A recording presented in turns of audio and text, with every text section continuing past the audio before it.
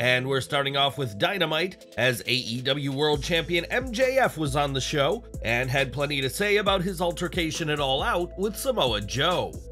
The two brawled on the entrance ramp last weekend after Joe pushed MJF out of the way, but his promo on Dynamite was interrupted by the reigning ROH World Television Champion. Referring to MJF as Kid, Joe asked what his problem was, with tensions boiling within the AEW World Champion, exciting the fans.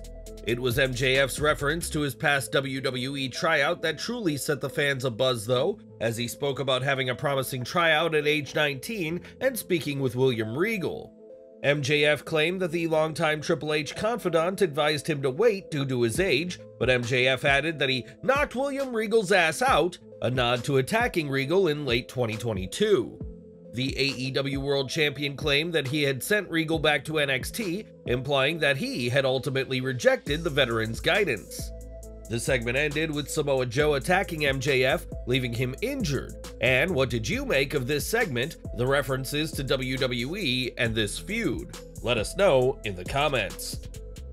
It was on this week's NXT that Bron Breakker brutalized Von Wagner after defeating Wagner in a violent no disqualifications match. Post-match, Breakker hit a ring step on an unconscious Wagner as the live feed cut out, with fans assuming Breakker sandwiched Wagner's head with these steel steps. According to a report from Body Slam, several people in attendance who are regular NXT attendees were panicked by the spot, as the EMTs and other agents seemed legitimately concerned for Wagner. It was further noted that when the steel steps came down, they actually hit the back of Von Wagner's head and neck in something that was not supposed to happen. There was further panic backstage in NXT as Bron Breakker hit him in the head accidentally, and while the feed cut and the black screen was planned, certain aspects went wrong. The accidental shot to Wagner's head and neck left him getting split open by the shot, which was never intended, and Breakker's attack left everyone speechless at the show. We'll have to wait and see how long Von Wagner will end up on the shelf after Bron Breakker's assault, as this week's segment was notable, especially for what didn't go according to plan.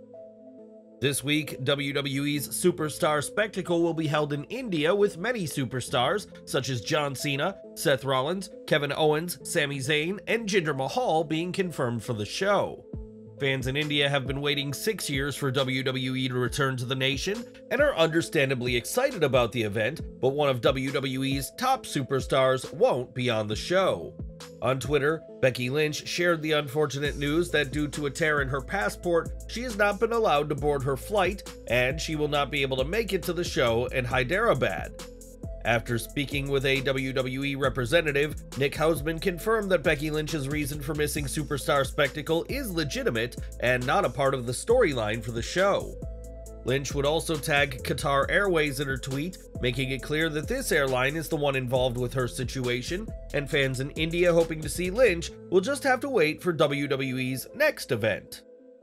Lynch won't be at the Superstar Spectacle live, but she recently resurfaced on NXT for the first time in years and has her sights set on Tiffany Stratton. Lynch will face Stratton for the NXT Women's Championship on next week's show in what will be a blockbuster match, and we now know the real reason for Lynch's sudden NXT return. As fans will remember, NXT used to share the same airing day as AEW Dynamite and would battle in the Wednesday Night Wars until NXT moved to Tuesday and Dynamite became the sole Wednesday show. As Brian Alvarez revealed on Wrestling Observer Live, WWE wants NXT to beat Dynamite in the coveted 18 to 49 demographic and believes bringing in Lynch will help do just that. A superstar with massive pull like Becky Lynch could be a factor in the ratings, and her match with the NXT Women's Champion could draw in the audience, but will it be enough to beat AEW? Time will tell. We've got some sad news to report now, as former WWE star General Adnan has died at the age of 84.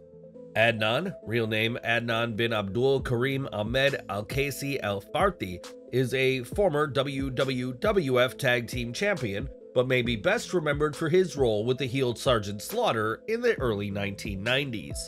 A veteran who would also work for the AWA and New Japan, Adnan had a fascinating life both in the US and his native Iraq, and we'd like to offer our condolences to those who knew him at this time. More from AEW now, as the reunion of Les Sex Gods, the pairing of Sammy Guevara and Chris Jericho, has only really begun, but it's already feeling long in the tooth. On Dynamite, Jericho and Guevara were able to pick up a win over Aussie Open, an impressive victory considering the pair are former ROH Tag Team Champions, but the match didn't click in certain ways. It wasn't long before Jericho and Guevara were in a shoving match like children, an act that overshadowed the otherwise good match. The altercation resulted in security guards getting involved, adding a level of drama to this storyline which simply isn't needed at this time. Guevara didn't walk out on Jericho alongside the rest of the Jericho Appreciation Society, and it's clear that a match between himself and Jericho is coming, but this situation is getting needlessly complicated for what should be a simple storyline. AEW could still build a match with a more simplistic former mentor-mentee storyline, even if Guevara has still left Jericho in the rearview mirror. During a recent talk as Jericho, the Canadian would discuss the historic All In event, including his match with Will Ospreay, saying that at one point there were plans for JAS members to face each other. According to Jericho, there was a proposal for Sammy Guevara to face Daniel Garcia at All In, but it didn't come to fruition due to timing issues, but Guevara would still get to experience All In and accompany Jericho to the ring. Jericho and Guevara will face off one day, but this relatively new angle already feels like it's tired and worn out, so hopefully it won't be long before the Spanish God and the Ocho collide.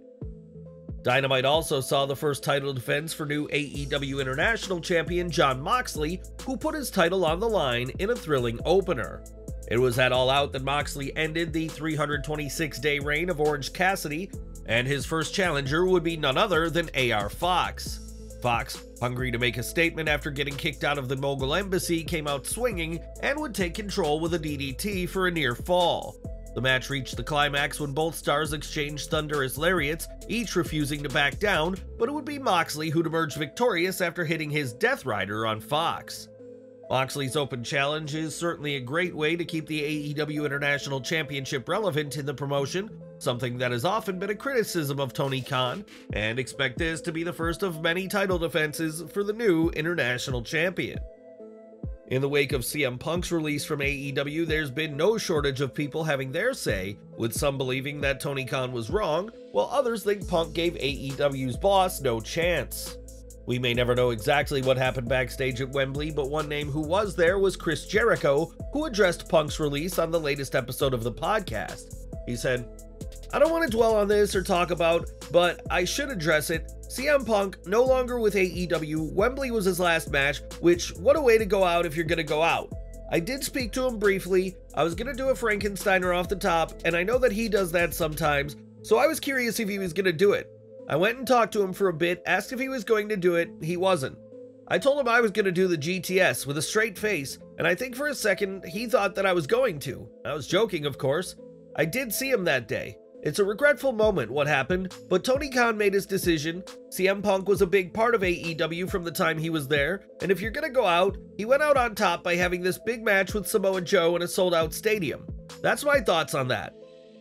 Jericho regrets that Punk left AEW, which is quite the turnaround for Y2J, who would call Punk a cancer to the AEW roster immediately after the events backstage at All Out 2022. Many feel that if Punk wants to wrestle again, then WWE will be his only viable option, though it's been reported that several top stars have made it clear that they are against his return.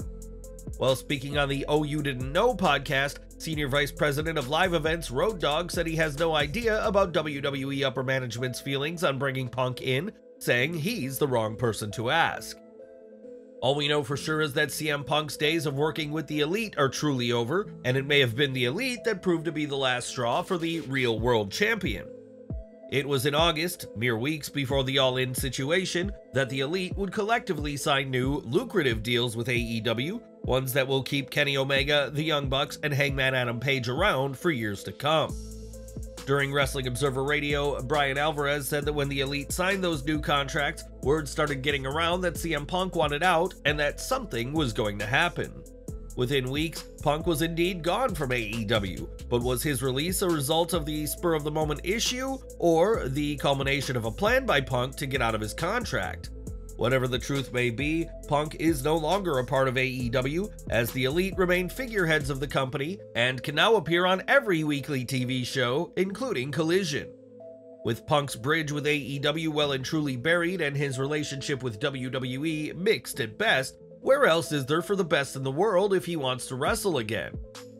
Speaking to WrestleBinge this week, new NWA World's Heavyweight Champion EC3 was asked about the possibility of Punk joining, and he was very open to the idea, saying Punk would draw a lot of intrigue. In a swipe at Punk's situation in AEW, EC3 felt it was important to remind people that the NWA has a more professional atmosphere. And do you think Punk in the NWA is possible? Let us know in the comments. From AEW's past to AEW's present, as Jack Perry is still working for Tony Khan, though he is suspended indefinitely at this current time. Some have argued that Perry should be fired for All In, while others have said that he deserves a second chance like CM Punk got with All Out, and Eric Bischoff wants to see the young wrestler gone. Speaking on his 83 Weeks podcast, Bischoff argued that Perry should be fired because of his lack of talent than anything else, but added that the real glass situation in Wembley didn't help. He said, "Just cut the guy loose.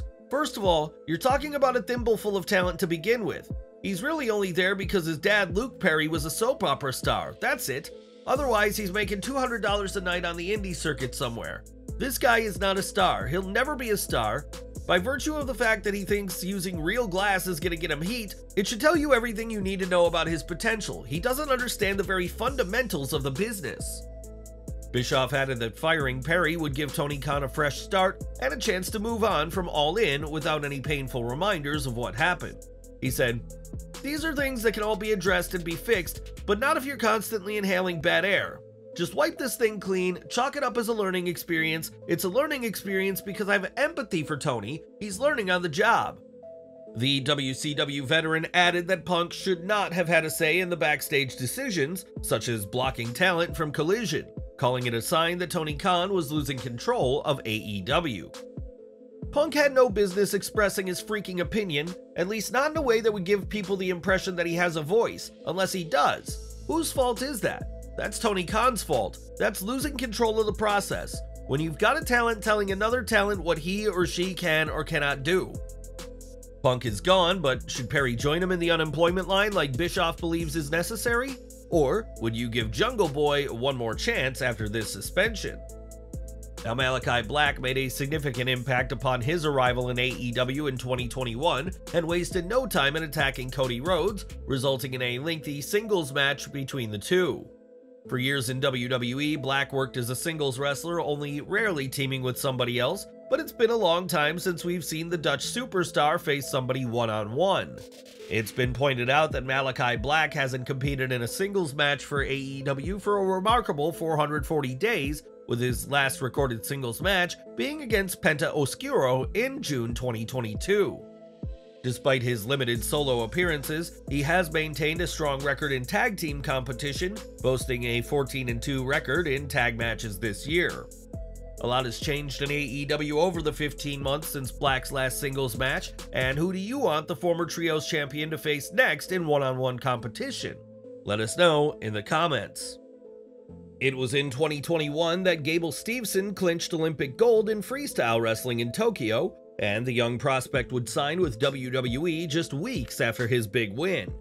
Despite being with WWE, Steveson made his return to amateur competition earlier this year and dominated in his field, but has now pulled out of the Senior World Championships. USA Wrestling announced that they received notification of Gable Steveson's withdrawal from the tournament in Belgrade, Serbia, but there's no reason on why he pulled out of the competition. It's an odd move for Steveson, who has repeatedly teased competing for Team USA in next year's Paris Olympics, and who also competed at the Final X event in June, where he also dominated. Steveson's WWE in-ring debut came at the NXT Great American Bash Premium Live event at the HEB Center in Cedar Park, Austin, Texas in July, where he had a count-out draw with Baron Corbin, and we'll have to see what's next for the Olympian, both in professional and amateur wrestling. Since his tragic passing last month, the wrestling community has paid tributes to Bray Wyatt, with many speaking about how creative the three-time former WWE World Champion was.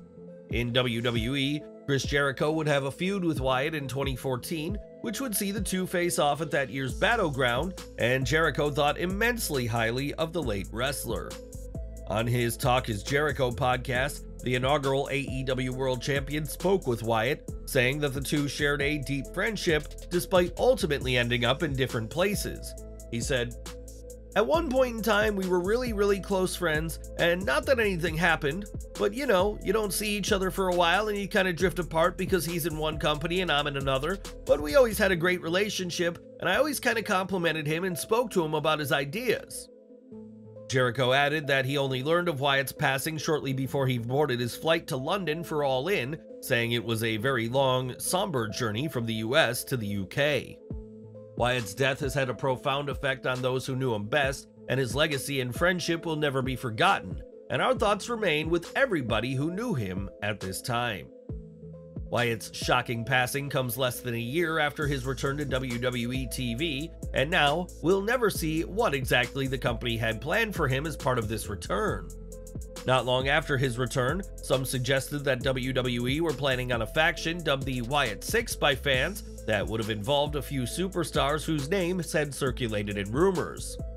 In December 2022, Vincent and Dutch of ROH's The Righteous attended some WWE tryouts and were later spotted in the crowd during the December 6th NXT, and these two, alongside names like Alexa Bliss and Bo Dallas, were rumored for the faction. Ultimately, The Righteous returned to ROH in April of this year, but when asked about the Wyatt Six on the Developmentally Speaking podcast, Dutch said that the ball seemed to be rolling at the time. Dutch added that the faction was definitely a possibility before WWE just stopped with the idea, and it's unclear if Wyatt's illness played a factor in the decision to nix these plans. Whatever plans WWE had, they'll now no longer come to fruition, as Wyatt's sudden passing has sadly put an end to what could have been some very interesting ideas on TV. We've heard several stories about how Wyatt helped those he worked with, whether it was coming up with promos or in-ring segments, but one superstar owes her WWE career to the late superstar. Speaking with Steve Fall of Wrestling News, Zelina Vega spoke about Wyatt and revealed that he had pushed WWE to hire her after seeing her tryout match with the company. She explained, "He started a Thea chant. He started cheering for me during the match, and it was right as I was hitting my comeback. And he was getting everybody else involved, and everybody at that point was cheering for me. And then they started clapping after the match was done, and he led that. He led that whole thing.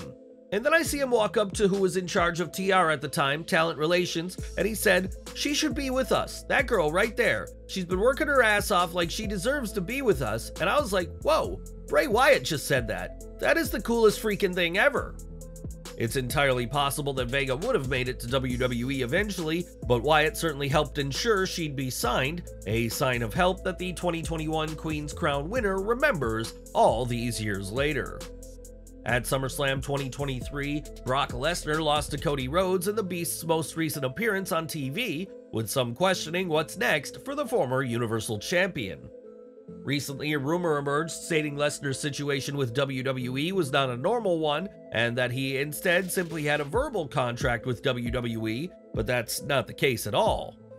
A report from Ringside News has clarified that Lesnar does have a written contract with WWE, one that he cannot simply walk away from, but as you'd expect, it's a very lucrative deal. As for when Lesnar will appear next on WWE programming, that's yet to be revealed, but expect more of Brock on TV, despite false reports of a verbal agreement. Back to AEW Dynamite now, as Emi Sakura is back on the show after a near 4-year absence, but her return to the Wednesday night show is not going well. This week, Sakura failed to claim Chris Statlander's TBS championship in an open challenge, 1 week after her return to Dynamite saw her on the losing end of a 6-woman tag team match. Sakura is gifted in the ring, but after years of not competing on Dynamite, having back-to-back losses is hardly a good look for the Japanese wrestler. More from Dynamite, as Toni Storm's character as an old Hollywood starlet was a bright spot on an otherwise inert episode of Dynamite, the first after AEW All Out. Speaking on last Sunday's event, Storm said that she can't even remember costing her former friend Ruby Soho the TBS championship at the event, stating that she's always looking forward, never backward. The new character has been a breath of fresh air for the former AEW Women's World Champion, who has always been more praised for her in-ring work than her personality. Every week, Storm finds a captivating new twist on her irreverent character, and the character has clearly been working with the audience, judging by the reaction she's been receiving. And we're ending today with Swerve Strickland, who did not disappoint in his first AEW Dynamite appearance since being placed in a coffin at AEW All In. Interrupting an interview segment between Tony Schiavone and Hangman Adam Page, he not only took several clever jabs at the latter, but addressed the way he's been used in the company thus far. Strickland went as far as to call Page out for taking up a top spot he views as something Page doesn't really care about, and Swerve's delivery only added to the segment, giving it another layer of believability and credibility. The way Strickland whispered in Page's ears sealed this as a great segment on Dynamite, and will hopefully start a feud that'll elevate the former AEW World Tag Team Champion.